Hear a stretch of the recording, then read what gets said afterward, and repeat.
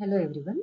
In this lecture, we'll see what are the differences between flexibility matrix method and stiffness matrix method. So before going to know the differences between flexibility matrix and stiffness matrix methods, first of all, we have to know the definition of the stiffness and flexibility and what is the difference between stiffness and flexibility.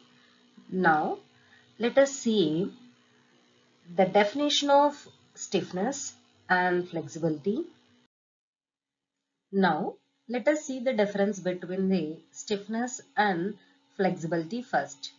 So here, first know the definition of stiffness.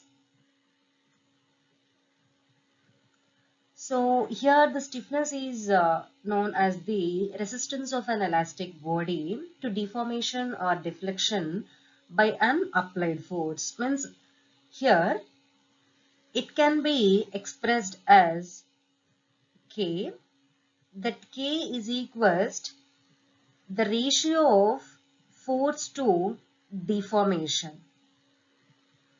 Force to deformation.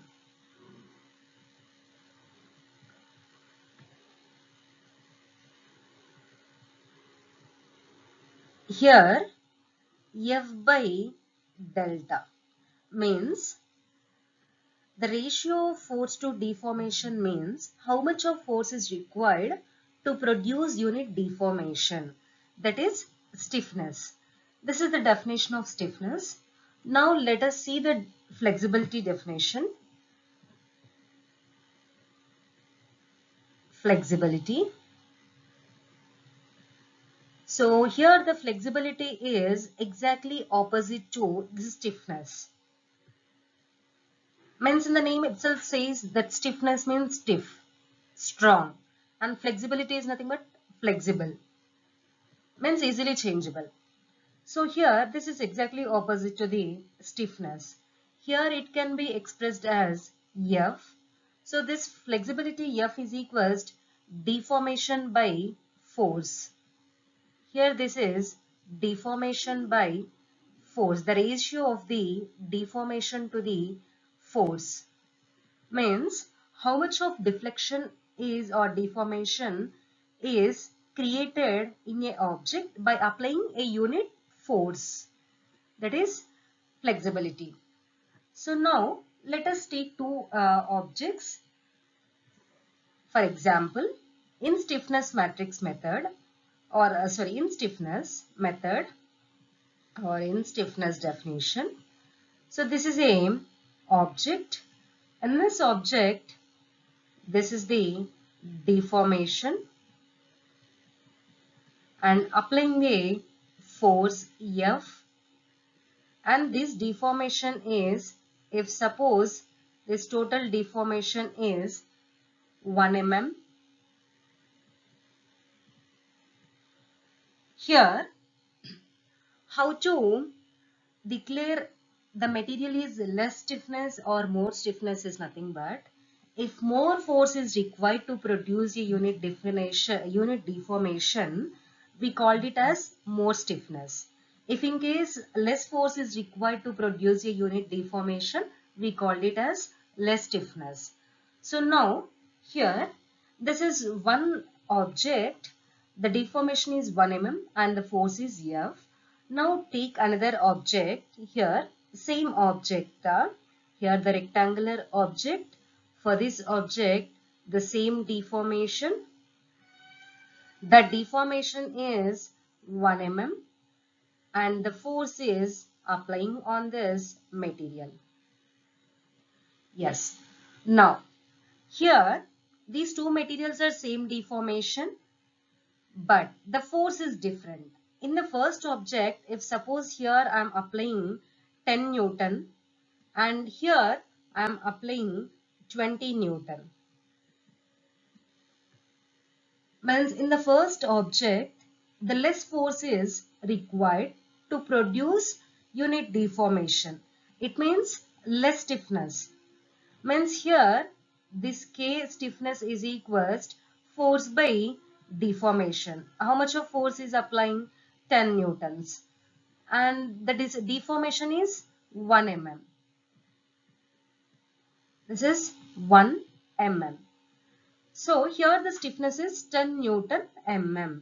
And coming to the second object, here the stiffness K is equals, the force is 20 Newtons and the deformation is same as it is the first object, that is 1 mm. Now here you can see in the first object the less force is required to produce unit deformation. In the second object, more compared to this first object, more force is required to produce unit deformation. It means this material is more stiff compared to this first one.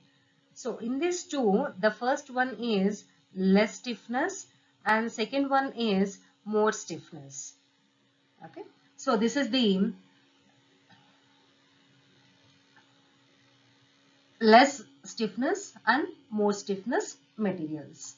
Now coming to the flexibility. In the flexibility also, you can take two different materials, two objects. Suppose, just a minute, here this is one object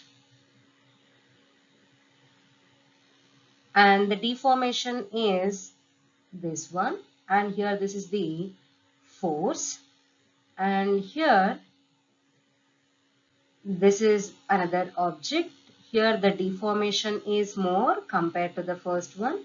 Here the force is F. Now here in this flexibility matrix method, the deformation in the first object is 1 mm and in the second object the deformation is 10 mm, if suppose. And the force on these two objects is, I am applying the same force. On the first object 1 Newton and in the second object also the force is 1 Newton. But the deformation is different. So here on this first object I am applying 1 Newton. The deformation is 1 mm. In the second object I am applying the force as 1 Newton but the deformation is 10 mm. Means what you observe here is, in the first object, the less deformation means less flexible. In the second object, here a deformation is more and flexibility is also more. Here you can see the flexibility also.